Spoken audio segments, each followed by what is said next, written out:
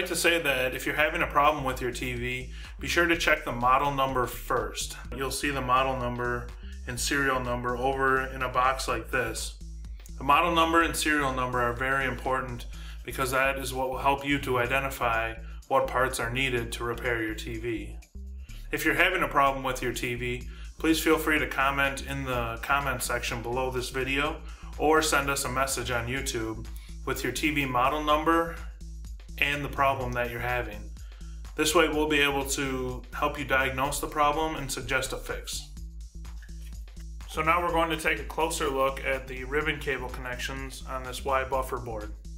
These connections are very fragile and they are actually bonded into the panel on the other side here. So the ribbon cable is bonded into the panel here, which you cannot remove, and then comes up here into the Y buffer, which you can disconnect if you need to replace the board. Now you'll always want to be gentle and remove this tape very smoothly. After you've removed that tape, you can flip up the tab here, this black tab, very carefully. Never use a screwdriver or any tool to open this, only use your finger.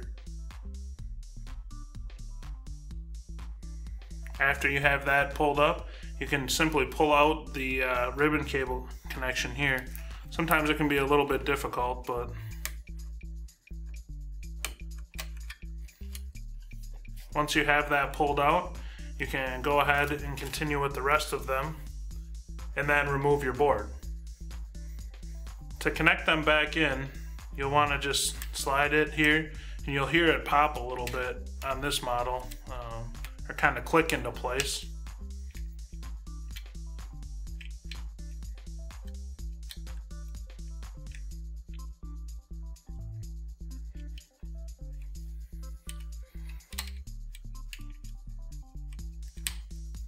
There we go. Once you feel that it's back in there smoothly, you can again push down on this black tab to secure it. And then if your tape is still connected, you can run that tape over smoothly to help keep it in place. Thank you for watching one of our many tutorials here at ShopJimmy.com. If you have any further questions regarding your repair, simply post a question in the comments section below or call our award-winning customer service team at the number on your screen. We strive to learn and share new TV repair tips every day.